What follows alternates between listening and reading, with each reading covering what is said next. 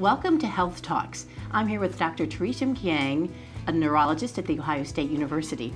Dr. Gyang, we're talking about multiple sclerosis. What is it? Multiple sclerosis is an autoimmune disorder that affects the central nervous system, and that's your brain, spinal cord, and the optic nerves.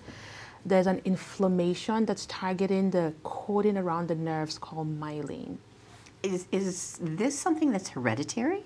No, it's actually not hereditary. There's a lot of different things that could contribute to a person getting MS or multiple sclerosis.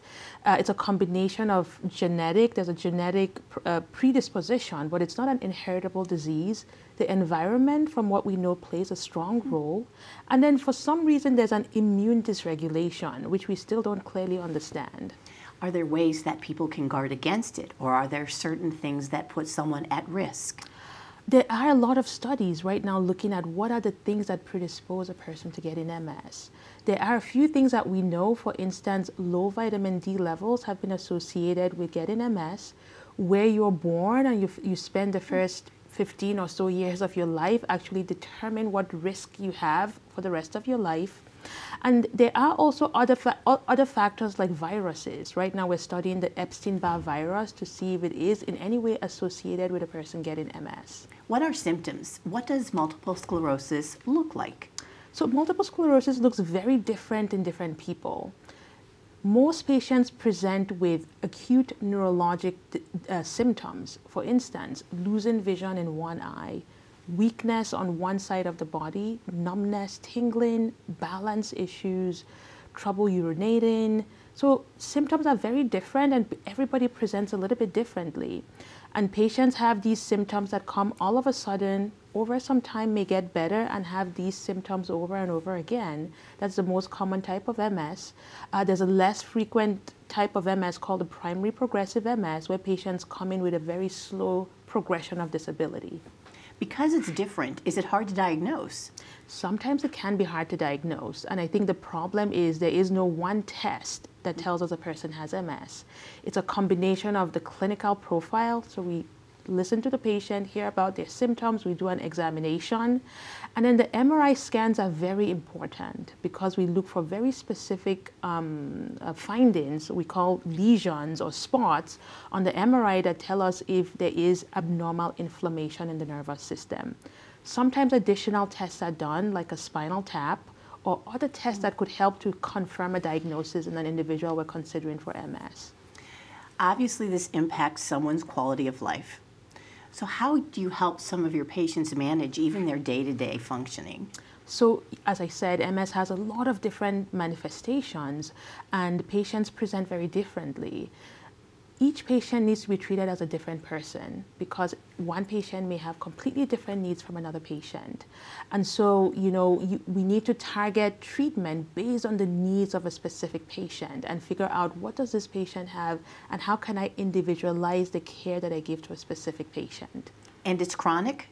It is a chronic disease. Once you're diagnosed with MS, this is a diagnosis you carry for the rest of your life. So in doing that, people do need to learn how to manage their care. Absolutely. And there's a quality of life clinic that is offered at Ohio State. How does that help the patient? Yeah, so this is a very innovative approach to managing patients with MS. We created a new type of clinic that completely focuses on managing symptoms of MS. When as a physician that takes care of patients with MS, usually when they come to the clinic, there's just multiple things to talk about, and we are able to talk about symptoms, but sometimes we don't have enough time to address all the symptoms a patient may have. And so we designed a unique clinic just to address symptoms that a specific patient has. Symptoms could range from fatigue, weakness, numbness, balance issues, falling down, sexual dysfunction, urinary issues. So there's a wide range of symptoms a specific patient may have, and so we have a special clinic that just focuses on managing those symptoms. Who are the experts then at Ohio State who help these patients? So we have a lot of people on the team. In the quality of life clinic, we have a very skilled nurse practitioner, and all the patients get to meet the nurse practitioner. We collect a lot of metrics and a lot of scales to decide what does each patient need and what are the needs of a specific patient and how can we help them. After this visit, the patient is going to be referred to other specialists or the MS Symptom Management Multidisciplinary Clinic. In this clinic, there are multiple specialists like a physical therapist, a pharmacist, a social worker.